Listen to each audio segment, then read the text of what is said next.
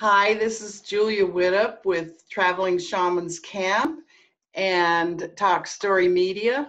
We have with us this morning Victoria White Eagle, who is going to be at the camp.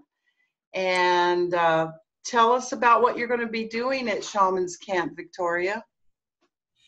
Well, this year I've been developing my own specific line of candles. And they're for clearing energy and smudging, so I call them smudging candles.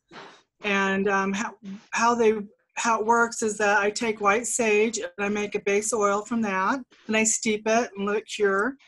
And then from there, I add the oil to soy wax.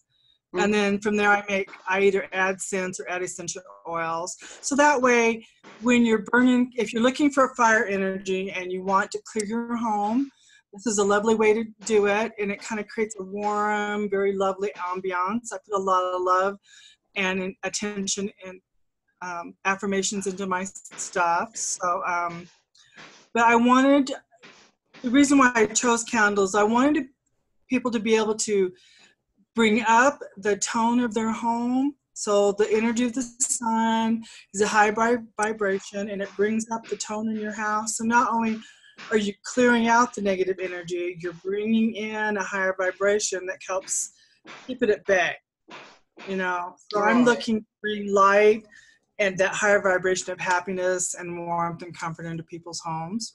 Okay. So I make smudging sprays, and I have my own line of skincare. I do soaps. I make a healing salve of pinyon. And I sell this on my website. I've been traveling the country selling my products. Been doing it for about 15 years. Wow. And yeah, I know. I've been doing it. I was doing all this stuff way before anybody else was so popular. Yeah, but now it's like I feel like it's my time, because now I find venues and people that are matching my tone. So I'm very happy to be a part of the Shamans Camp. I'm really excited to be there with other shamans and have other experiences. So that's kind of what my plan is and what we're going to be doing at the camp and my future shows. Okay. And I read in your description that you do medicine card readings.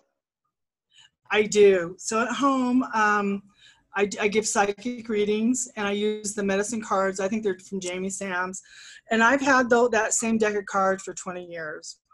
And I'm a little bit dyslexic, so the more simple it is for me, the better I like it.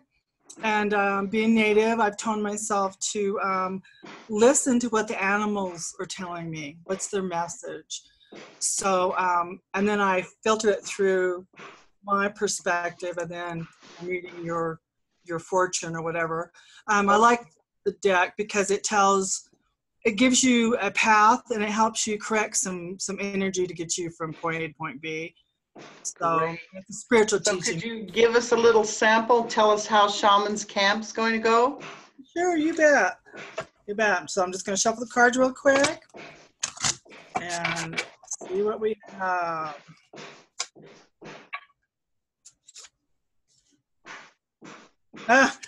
Get support from a trusted group of like-minded friends. Isn't that lovely? That is, okay. So on the medicine cards that yesterday I asked, and because I got the invitation card, so I did a spread, and it said that it was going to be a golden opportunity, that it was going to work out really well, and it was going to be a big thing. So I already felt positive about being at the camp and sharing my knowledge and having some networking with you guys. And you never know, maybe I can talk you into coming over here and having a Shamans Camp in Moab. So yeah, sure. Shamans Camp Red Rocks. Yeah. Yep, we have so but anyway, that's kind of how it works. And then I just kind of talk about the past, present, and future. Depending on how the camp goes, I'll be offering that for people that want to have a reading as well. And so my readings are about spiritual coaching, as well as telling your future and trying to get you to heal. So I'm a healer.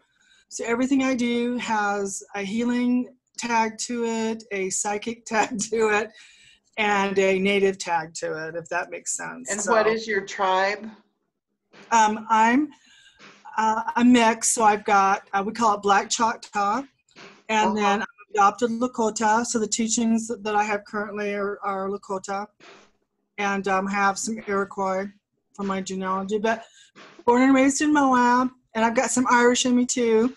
So, I think yeah, so people always say, look, I think they're thinking I'm Navajo, but no, I come from a different place, but I was born here and I've just always been here. And yeah, so I find my medicine from the LaSalle's, from this Moab area.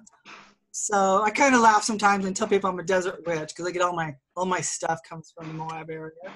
But it's fun. I just like having lots of fun with what I do. Well, and, we are looking forward to having you at Shamans Camp. Well, I'm excited to see other shamans and see what's in store, and I'm excited to be there. So, and very appreciative of the invitation. Okay, and thanks for being with us this morning.